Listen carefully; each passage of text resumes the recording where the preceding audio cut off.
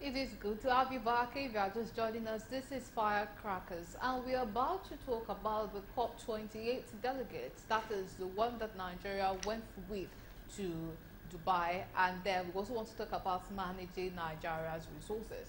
So, this trip, I'm using the word trip loosely now, Yes. that Nigeria embarked upon. We had over 1,000 delegates, although the federal government is saying that they're only responsible for 422 of the over 1,000 that went.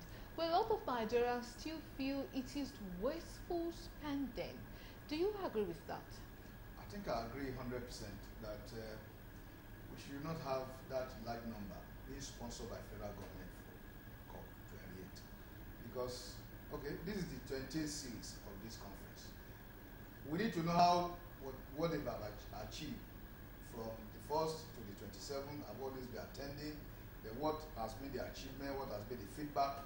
Then before sponsoring 422 whatever delegates, okay, that is way too much. But I think personally the government also should know that it's not good for the optics. But right now, because of the challenges that we have with our economy, that when you sponsor such people, you are going to pay them extra code, you are going to pay them their flight ticket, their hotels. So what government need to do is to tell us this is how much it costs us, taxpayers, to sponsor these people there. Maybe then they will now know. Nigeria, they will now feel the anger of Nigeria. If you have to spend such amount of money to sponsor people to go and attend a conference in this time of virtual environment, can those people who are in Nigeria, can they attend virtually? Okay? Why must they be there in person? 440. Are they all going to attend and present papers, or can they attend virtually? Can they exploit virtual environment for them in their offices at home and they can be part of the conference? Come on. There are better ways of doing things. Definitely. Yeah. So going by especially the first perspective, or perhaps if it were to be virtual, Yes. then it would have saved a lot of resources. And Yeah. not to talk about the aviation fuel, it is even going to cost from Nigeria over there, even from all over the world. If you are saying that we are trying to stop climate change, then the action of almost all countries on earth moving to that destination, that is still a considerable amount of pollution to consider that is going to be inflicted on the environment. But another thing that has been argued is if it were really important for Nigeria to attend the COP28 meeting with that much delegate. But if we look at the impact that scientists have claimed is caused by climate change, because we have flood, we have torrential rainfall, we have a lot of disasters that are going on because the earth has warmed way more than necessary, which has been credited to the Industrial Revolution. Even with that, would you still say that it is not important for Nigeria to still go there and participate actively in that meeting? No one is saying it's not important. I think what we're dealing with there is that the number of delegates being sponsored.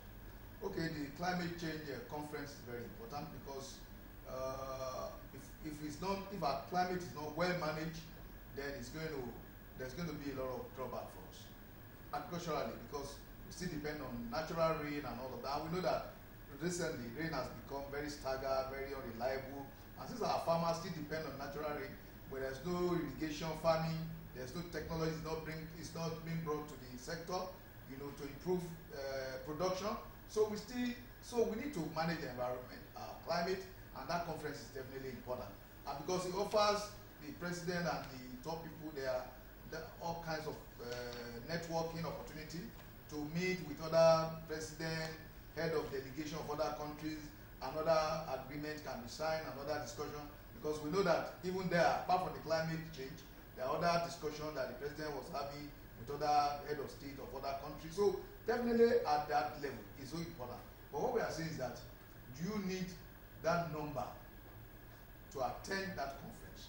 Can the very important people that need to be there, while others who can attend from Nigeria and they can attend virtually? And that way we can save resources, and Nigeria can see that, okay, these resources are being managed at that level and not being wasted, because we have not seen so much of benefit that we are seeing from other series of conferences that we attended on climate change, or it's not being communicated to us. So but what we are saying is that going forward, that number is too large. Definitely. Now, let us read from what Peter Obi posted on his X, formerly Twitter, platform. He said, in a twist of sad irony, let me congratulate the giant of Africa, Nigeria, for matching the great China with the same number of contingents at COP28 in Dubai, while China's budget for 2024 is about $4 trillion, Nigeria's budget is about $33 billion. Do you think that okay, well, a lot of people have mixed feelings when it comes to presidential candidates from the February 2023 election. Whenever they are weighing in this present administration, some have blamed them for being harsh critics, because if they were there, if they could do more than that, or perhaps less than that, no one knows. But do you feel like his conditions that, well, because of these things that he has said, do you feel like it is valid enough for us to consider? Yes, I think I read that tweet, and I know that, you know, if you look at the population of China, I think China is over 1 billion people. Yes. And we're just 200 and something million people. So if we are now going to match China with the delegation, with the delegates that we have, you know, going for that conference. So we do not need, what Peter B is just saying, that we do not need that number. So that, because if we say, okay, we have 5, maybe 20%, okay, of China population. So if China is sending that number of delegates, then we should send 20% of that number from our country for that delegation. Because we know that most of the program, the infrastructure project that we're doing in Nigeria, a lot of money we are borrowing from China. So we cannot import them, you know, to say they are sending the same number to their conference, and then we must send the same number. So it's way too large. And I don't think the benefit that we'll get from that conference should maybe, if we line it up side by side with the amount that is spent, we really see that we have managed our resources prudently. So we need more prudent management of our resources, because things are very difficult for Nigeria right now. And the government should not go and just behave as if everything is okay. Definitely. What on the street is they went on a jamboree, although, like you said, there are a lot of things to be benefited from attending the climate summit. So if we look at this administration so far, how would you score them so far with managing Nigeria's? We have abundant resources, but it is made it seem to seem like it is limited. So let us just throw it open and ask that, how do you think they've been managing Nigeria's resources? Number one, I don't think we have abundant resources. I think it's something that we keep talking about. We have abundant resources. Because even though you have abundant resources, management of resources are key. Okay, so if you have abundant resources and you are not able to manage it, or manage it efficiently, what is the value of that abundant resources to you? It has no value. So we need government to be more prudent. I was just discussing with someone today, and I said, the greatest economy in the whole world today is the US economy. And it's managed by 15 cabinet members. And whether it's Republican or Democratic, that number does not increase. So why do we have 48 cabinet ministers in Nigeria? Okay? How do we have in Germany, we have 16-member cabinets. Germany has the strongest economy in Europe. So if it takes 60 cabinet members to manage that economy, government in and government out, why do we always have this number?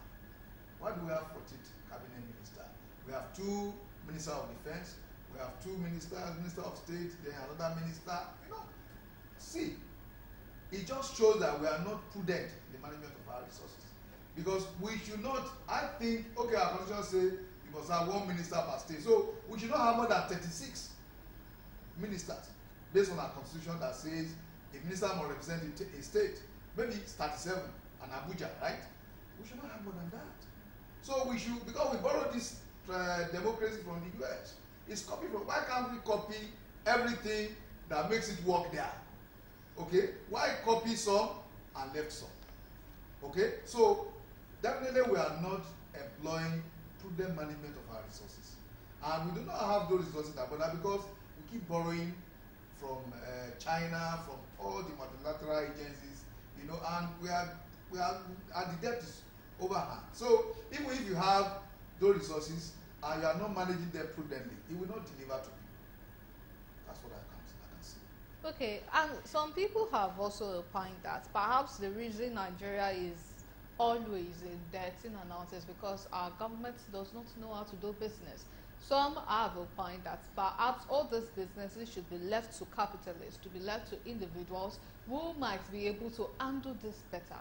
Do you feel like, okay, that is, let's say, like copying, so to speak, what is obtainable in the US? Do you feel like we might also benefit from that? Or maybe we should just really try a bunch of things and find out that which works best for us?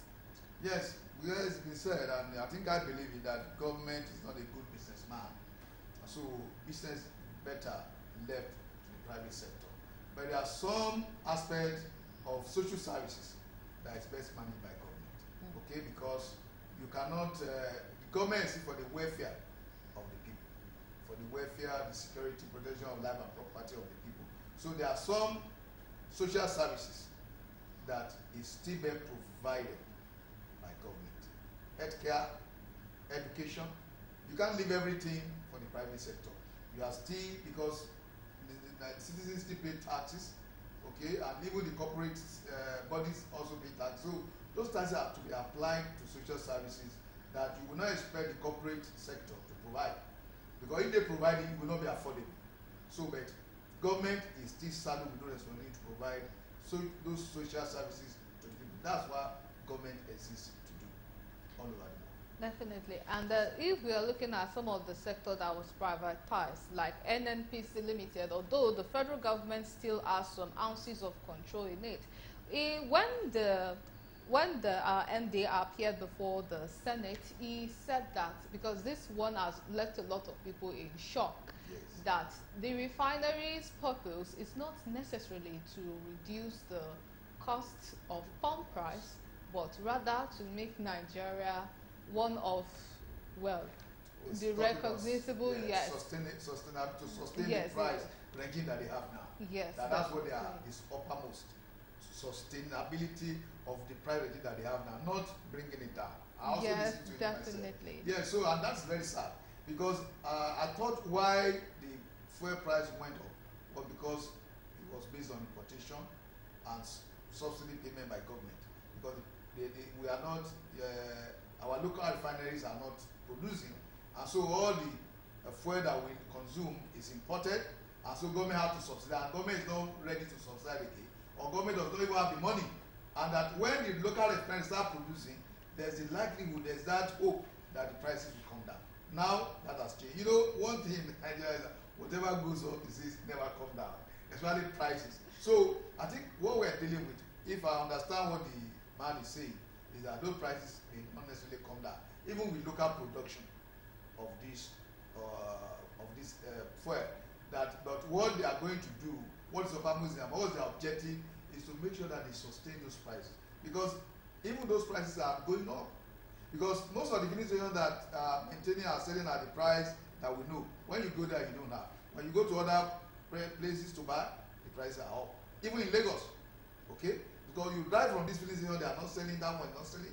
You wonder, when you now look for one where they're selling, you find out the price is above 600. What I bought yesterday, I see bought at 620 naira per liter yesterday. That is okay. much. So these prices are not coming down very soon. That's what he's saying. So I should have to make up our mind. If it's not coming down, please let us maintain some sustainability so that we can plan. Yes, well, we sincerely hope, I'm sure a lot of Nigerians is hoping that once the refinery starts, things would return to some semblance of normalcy. But let us hope that, despite the fact that it is not the target, it still reflects, because that is one of the things we are looking forward to, reduction in pump price, and perhaps it is going to come with drastic reduction in prices of food and services. So we thank you so much for sharing your thoughts and the opinion with us on the show. Thank you so much for being on Firecrackers. And that's Dr. Felix Olorunda. He is a security expert and public affairs analyst. Once again, thank you so much for being on Thank you for having Firecrackers. me. I'm grateful for having me. Well, unfortunately, this is where we'll be drawing the curtains close on today's episode of Firecrackers. Thank you so much for watching. I am sure you've learned a thing or two. And then the most important one is keep supporting Nigeria's military, because from what we've been able to observe, they are trying to do their best for the safety and security of all Nigerians completely. So see you same station next week. My name is Eribami Salako. So have a great week ahead.